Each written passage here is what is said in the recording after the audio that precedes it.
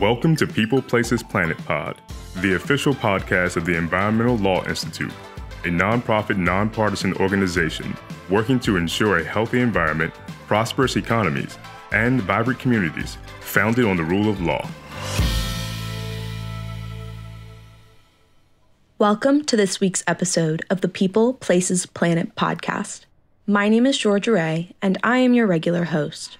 Today, we are bringing you an episode from the Enforcement Angle series, a partnership between the Environmental Law Institute and Sidley Austin LLP. This episode is the official launch of the third season of the Enforcement Angle series. Through the year-long series, our goal is to discuss state and federal enforcement of environmental laws and regulations with senior enforcement officials and thought leaders on environmental enforcement in the United States and globally. The host of the series is Justin Savage. Justin is a partner and the global co-leader of the environmental practice at Sidley Austin LLP. On today's episode, Justin speaks with Secretary James Kenney and Doug Parker. Secretary Kenney was nominated by Governor Lujan Grisham and unanimously confirmed by the New Mexico Senate to lead the New Mexico Environment Department in January of 2019. The mission of the New Mexico Environment Department is to protect the public health and environment for all New Mexicans. Through his leadership, Secretary Kenney instituted the core values of science, innovation, collaboration, and compliance to guide the department in executing its mission. As a member of the governor's cabinet, Secretary Kenney oversees a department of about 550 employees across 27 offices with an annual agency budget of approximately $100 million per year. The New Mexico Environment Department regulates air and water quality programs, solid and hazardous waste programs, OSHA, restaurant and food manufacturing programs, cannabis and hemp edibles, and more. Prior to his appointment as Cabinet Secretary in January 2019, Kenney spent more than 21 years across 2 stints at the U.S. Environmental Protection Agency, most recently as Senior Policy Advisor for Oil and Gas. He worked with senior agency leadership and designed strategies to support environmentally responsible development of oil and natural gas resources. On regulatory and policy matters, he worked alongside states, tribes, federal agencies, NGOs, and industry. Kenney has also served as an environmental engineer at the EPA, leading both civil and criminal investigations related to the Clean Air Act, the Clean Water Act, and the Resource Conservation and Recovery Act. He has developed strategic compliance and enforcement efforts related to oil and natural gas exploration. In addition, he served as the acting associate director of the U.S. EPA's External Civil Rights Program, ensuring recipients of federal funds comply with the 1964 Civil Rights Act. Finally, he worked as a senior environmental engineer at Denver-based environmental engineering firm McCoy & Associates, and as a consultant at the U.S. Department of Justice. Kenney holds both a bachelor's and master's degree in environmental engineering from Temple University. Doug Parker is the CEO and co-founder of EcoLumix, a data intelligence company providing best-in-class environmental performance data and advisory services to the ESG sector. He brings unique insights to his EcoLumix role, having previously served as an environmental risk advisor to large companies and as the director of the EPA's Criminal Investigation Division. He was a special agent in that division for 24 years. As director of EPA's criminal program, he oversaw myriad matters, including the Deepwater Horizon disaster investigation, the Volkswagen emissions cheating investigation, agency efforts to analyze massive amounts of compliance data, and major criminal enforcement initiatives with the Department of Justice. He received his BA from Colby College and MA from Georgetown University. I will now turn it over to Justin. Thank you all for joining us today. All right. Well, thank you, Georgia, for the introduction. And I guess I'll start off with Secretary Kenney and Doug. How are you both doing today? Doing great. Thank you. Doing great as well. Thanks, Justin. And starting with you, Secretary Kenney, why don't you tell us a little bit about yourself, your background at EPA, and what you do as the Secretary of the New Mexico Environment Department? Excellent. Yeah. And again, thanks for having me on the podcast. A little bit about my background is I'm an engineer by education. spent 20 plus years at EPA in a number of different offices around the country, mostly focused on civil and criminal enforcement as a common denominator between my time at EPA. And in that capacity, have probably crawled around many of the nation's chemical plants and refineries and other places that not many people get to see, and have that background as an engineer, applying those concepts into the way federal and state laws interact with those facilities.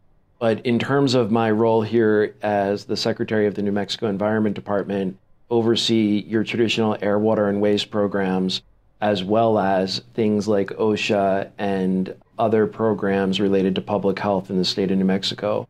And have been here since 2015. I relocated to New Mexico as the oil and gas advisor to then administrator of EPA, and was decided that it was a good move for the oil and gas advisor to be in an oil and gas state. So I was here about 4 years before my appointment to the cabinet under Governor Lujan Grisham. Yeah, thanks so much, Secretary. And then Doug, you've appeared on this podcast before, so we're familiar with your character, and we're not going to draw any negative inferences for Secretary Kenney, given that you know him, but just briefly a little bit about your background. Thanks, Justin. It's good to be on with you and Secretary Kenney, who's a former colleague at the EPA.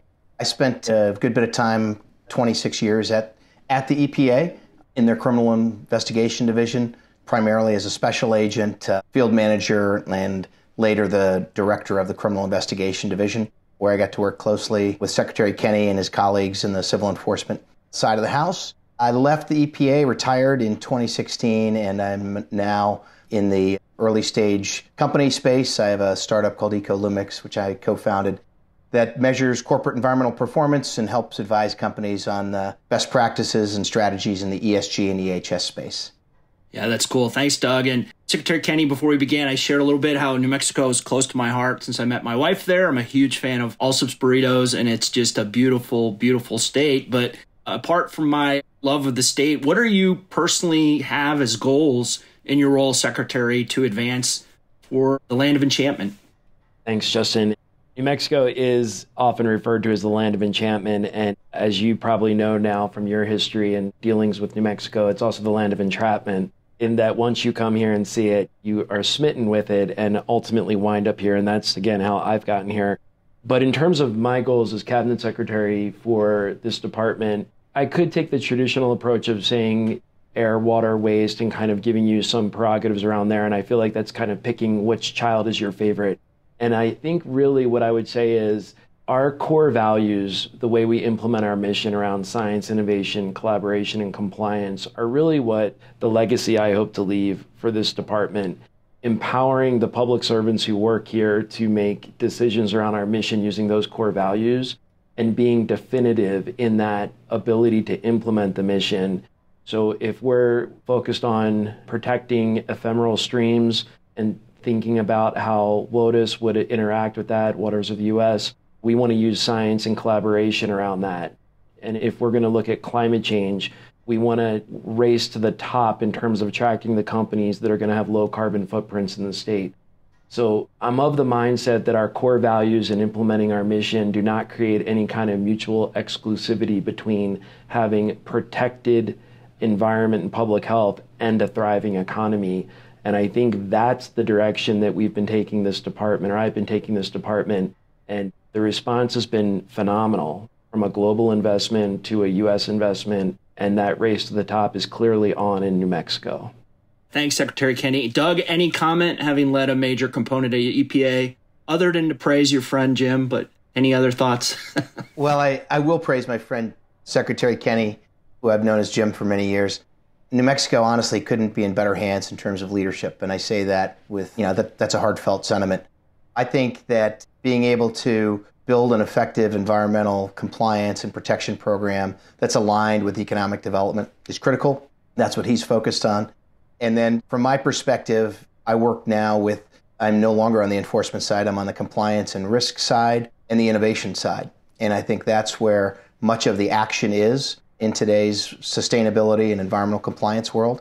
It's finding new ways to improve, innovate, and frankly, out-innovate our competitors at a national level throughout the world. Well said, Doug. And this is the Enforcement Angle podcast, so we should turn to that. And I guess Going back to you, Secretary Kenney, what do you see as the main areas of focus for policy development regarding civil and criminal environmental enforcement? And really, how do they relate back to some of the goals you mentioned of having a data-driven, a science-driven organization? It's a great question. And a lot of my thinking around enforcement has been shaped by working with minds like Doug on this podcast and others at EPA, and spending a lot of time working with states across the country for decades, actually.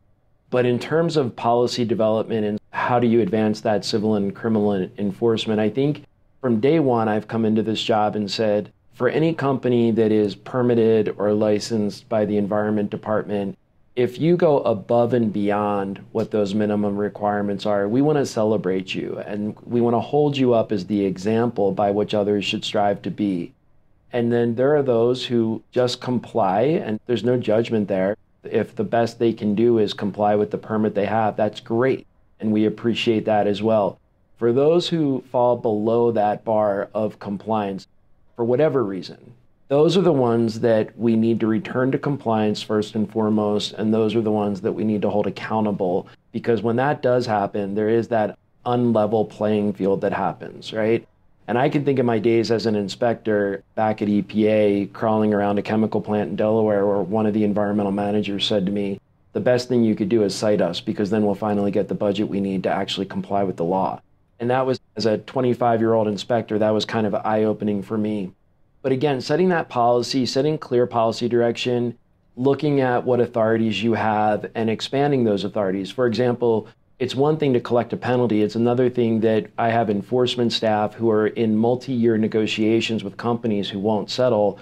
I think we should be collecting fees from those companies, not just penalties, fees that support the state's investment of the staff working on those cases.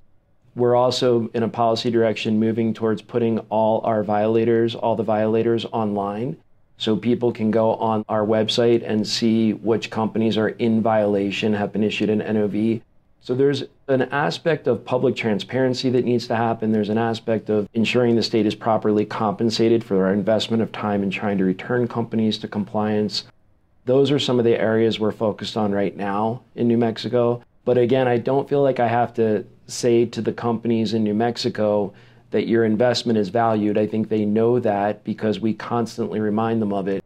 But it's when they fall out of compliance that we want to move in swiftly, return them to compliance, but also hold them accountable for the reasons that they're out of compliance.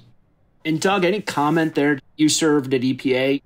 When a state has this kind of policy, what role, if any, does EPA have when they're trying to accomplish those objectives that Secretary Kenney laid out?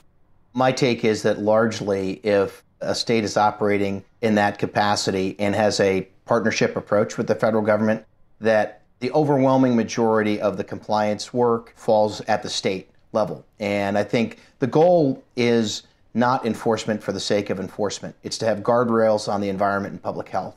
And so if you can bring a company into compliance, and there are a lot of reasons why they might not be, and many of them involve nothing nefarious. It may be funding, it may be mistakes, it may be training, those sorts of things. So I think that's an appropriate goal for those folks who are recalcitrant or making economic decisions not to come into compliance and to affirmatively gain a competitive advantage. Then those entities are ripe for enforcement scrutiny, and that's where EPA should come in and work jointly with the state. Sometimes EPA goes it alone, sometimes the state go it alone. It really depends on the relationship between the state actors and the relevant federal actors. In staying in the enforcement topic, New Mexico is a major oil and gas producer. What role do you see enforcement playing, Secretary Kenney, if any, in that sector going forward? Yeah, and that's a great question. We're often in this sort of discussion around it's 30-40% of our general fund in state revenues is coming from the oil and gas industry, right? So we have an approach in New Mexico that we expect that these companies will follow the law, and we've just passed and have in effect state standards that even EPA has pulled aspects of to codify into their new oil and gas rules that they've put out for public comment. But look at it this way, Justin, our ozone concentrations are rising. our number one source of emissions in those areas in which those ozone concentrations are rising are directly related to oil and gas activities. And those activities tend to mostly happen around the Delaware Basin in southeast and the San Juan Basin in the northwest. And there's immense leaks and sometimes super emitters that occur in that area. So I will never have the staff from a budget standpoint to have enough inspectors and attorneys to hold all the companies accountable who might have like leak rates or things like that. So we're using innovative approaches like working with different technology companies to not only do flyovers, but we're working with one company who can park an airship in the sky for periods of time and do some remote monitoring to look for emissions. So they literally park it, take measurements over a period of time, and then that'll help us enforce against those companies who have excess leaks. So we have to embrace innovation because people power isn't going to get us there for compliance assurance activities. But we also have to design rules that are somewhat easy to comply with as well. And if you look at the rules we put in place, it's not a whole lot of record keeping so much as it is a race towards developing innovative technologies. So let me add one other piece to this. I think we're the first state in the country to embrace the use of fuel cells instead of flares as an air pollution control device. That is completely in alignment with everything that we want to see happen around investments we're pursuing under the infrastructure law and the Inflation Reduction Act. So if we can have low carbon footprint hydrocarbons in New Mexico, that's long-term going to help not only our environment, but our economy as well. So there's a valuation there that is really strategic on our part in New Mexico to continue to work with the industry, but hold them accountable at the same time. That's super interesting. I'm at a point in my career where I actually spend a fair amount of time dealing with climate VCs and climate tech. And I go to Silicon Valley, which if I'd started off 25 years ago or 26 years ago, I would have never imagined. Do you ultimately think that New Mexico can play a leadership role with other states or EPA in that space? Or do you think it's more of an approach where each state has its ideas, like these fuel cells you mentioned, and then you work with entrepreneurs or venture or in the ecosystem? I'm going to boast a little bit here because you set me up nicely to do that. I think we're already there. I think we're leading the way. And I don't have to, that's just not a subjective opinion on my part. I can look at that objectively from the companies who are working with our economic development agency that I get brought in to have those conversations with. And there's a little bit of competition between states here. And let me just also say that when you codify the nation's leading oil and gas role here in New Mexico to the point that EPA and Department of Interior are calling you up saying, we want to pick your brain and kind of use the model you created to create a national standard. The one thing that I will constantly come back to is that by creating that level of certainty for industry, we're valuing their investment here in ways in which you're not seeing that happen in other states. And even if you look at the Permian Basin, which spans both New Mexico and Texas, on the Texas side, the value of the investment isn't nearly as certain because New Mexico has created that level playing field within the state. And that, to me, is the certainty that we're creating through our climate and air goals that internationally it resonates with companies. Look at their ESG goals. And I know Doug is working on this from his retirement job that he's so good at. But that shareholders value that. Every company that we're talking to wants to be seen as, but not just greenwashed as, a leader in the climate space. And we give them that certainty by the rules that we've put in place to excel. That's super cool. It reminds me of, we learned in law school, federalism is the laboratory of democracy, and you get these little beta experiments or pilot tests in each state. But Doug, as you mentioned, in his retirement, has become a startup king, a VC guy. So any thoughts from your perspective, Doug, working on ESG and climate tech? Yeah, a couple of thoughts. So Secretary Kenney said two words that I think are two of the leading trends, kind of the mega trends. So I'll take a step back. I think if you're looking at the environment writ large and you want to know what are the real drivers here, it's transparency, it's innovation, and it's public sentiment. Public sentiment is not going anywhere. It is accelerating in terms of the expectations of government, companies, any organization to operate in a sustainable fashion. And there's been a lot of pushback recently in the last 6 to 8 months about the ESG and woke capitalism, hoping that ESG sentiment will die down or be regulated out is a bit, in my mind, like standing at the beach and ordering the tide not to come in. This is where the public is going. And so those companies and those states that understand that and are the innovation leaders are the ones who can really excel, and that can be their differentiator. I was on the phone with a company who's moving aggressively into the climate space, and the view is an ESG focus and an innovation focus within that, and one with measurement and reliability, is no longer a nice to have, it's a have to have in this market. And I think is pivoting back to the enforcement side, transparency is only going to support greater enforcement and compliance work. What goes on behind the fence line, less and less stays behind there. And the statements that companies are making either in their submissions to the states and EPA or even in sustainability reports with the activities of the SEC are going to be much riper for scrutiny and potential enforcement scrutiny if companies don't get it right. I was trying to steer us into carrots, and you're already back in the sticks, Doug. You can't teach an old dog new tricks. I mean, speaking about a related topic, there's a lot of announcements coming out of the administration on environmental justice. And what does that mean to you, Secretary Kenney, and how do you implement that? Yeah, great question. And I've never seen the federal government's focus in all my years, and maybe Doug would agree with me on this. I've never seen such a tie together between the implementation of environmental programs and the use of environmental justice and equity. They've never been so tied together in all my years. And it's fantastic that finally we're at that point. And in a state in which we have more people of color and tribes and pueblos in this state, I think it's about time. This is a really good focus for New Mexico. So when it comes to making sure that the most vulnerable populations are the most protected populations, and that may mean from socioeconomic or race or other standards, that is exactly what we're seeing. When that translates from the top of EPA, let's say, or from the federal government, and then infuses into all the grants and programs that states have, that is one catalyst for making sure that we're implementing it with that Justice 40 perspective or whatever you want to focus in on that the feds are pushing.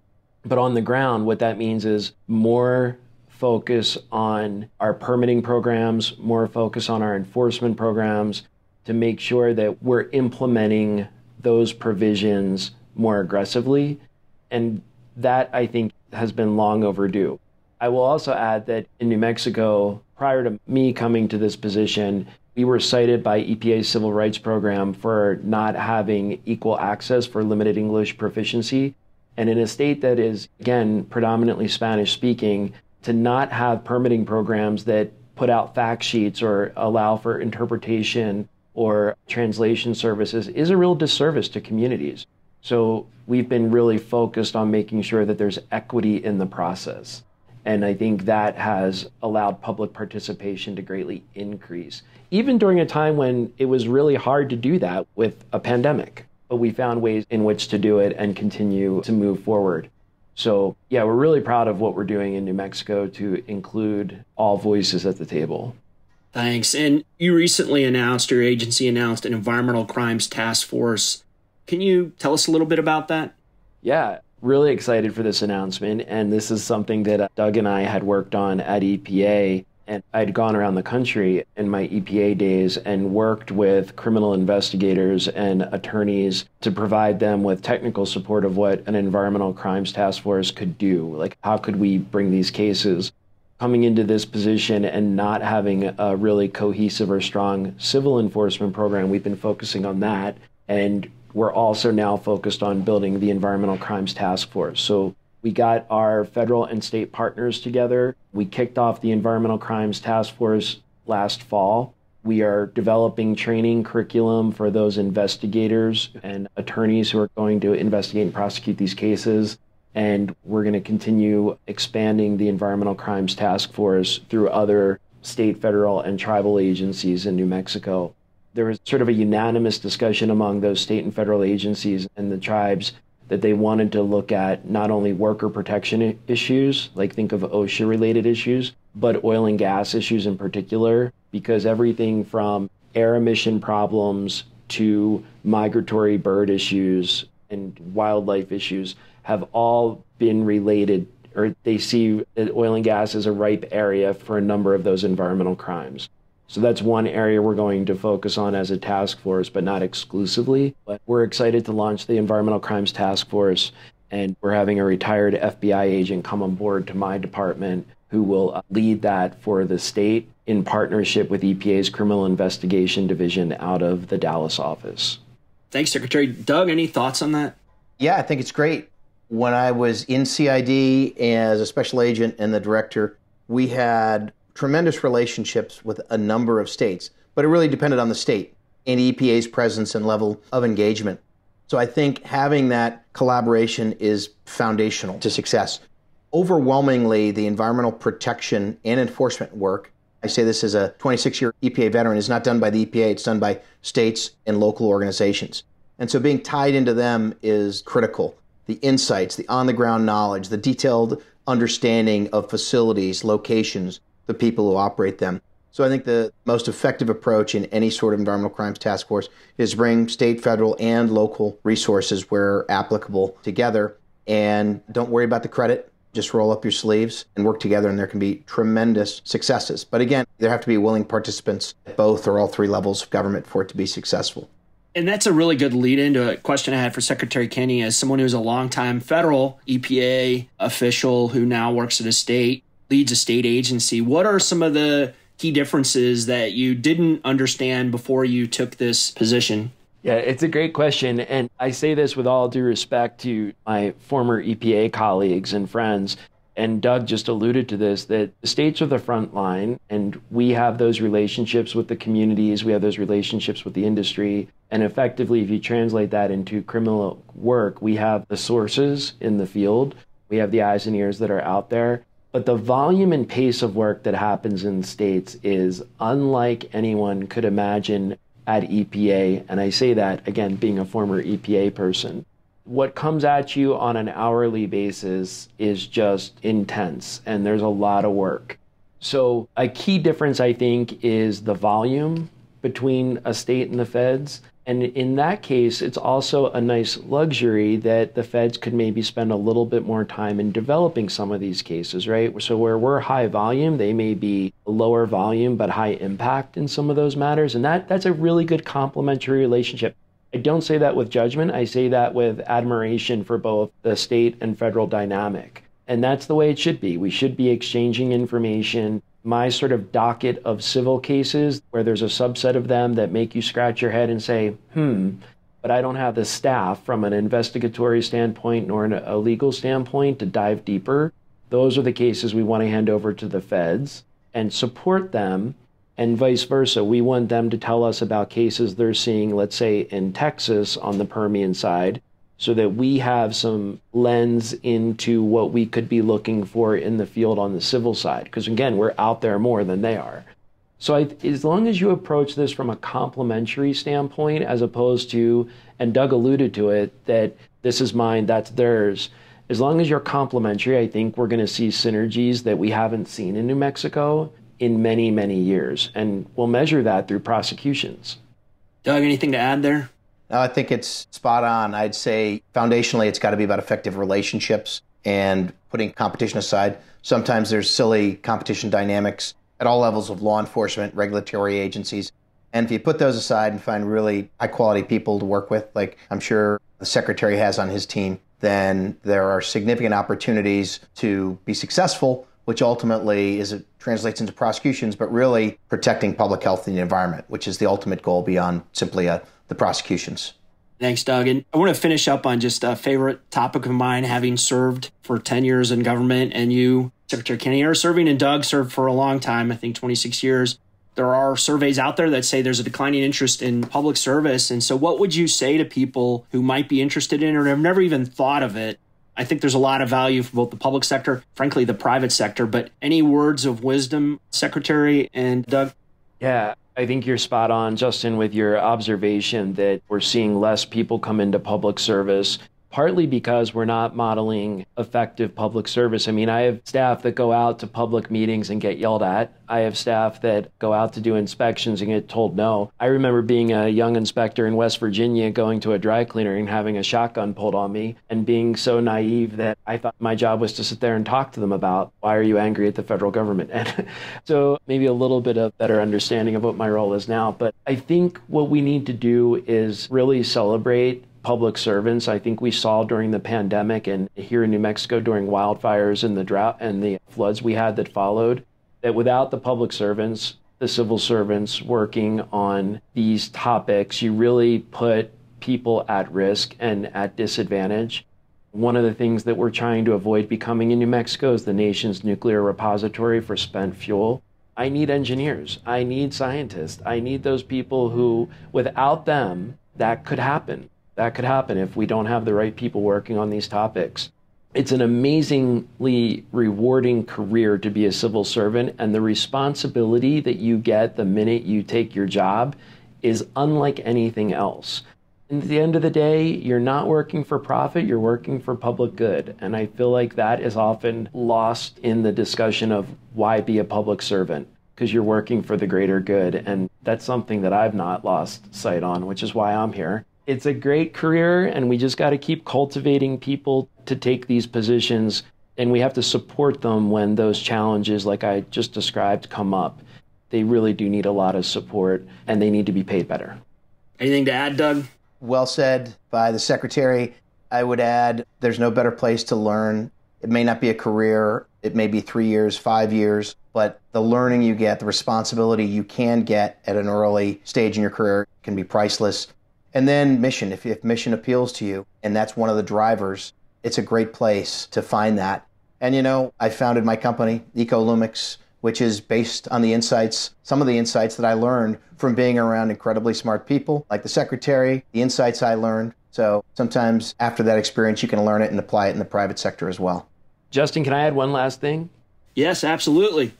I'd be remiss if I didn't tell you and your listeners that New Mexico Environment Department has about 140 positions that are funded, and we're hiring, and every new employee gets 5 days personal time off. So maybe that's a special for your listeners, but we are offering it to everybody who comes on board. So anyway, big plug for New Mexico Environment Department. Awesome. Thank you both for joining the enforcement angle. Good to be with you both. Thank you. Same. Bye-bye. Thank you for tuning in to People, Places, Planet Pod, brought to you by the Environmental Law Institute. We would like to hear from you, so please send us your questions, comments, and ideas to podcast@eli.org. And if you're interested in learning more about our work, attending one of our events, reading our publications, or becoming a member, please visit our website at www.eli.org.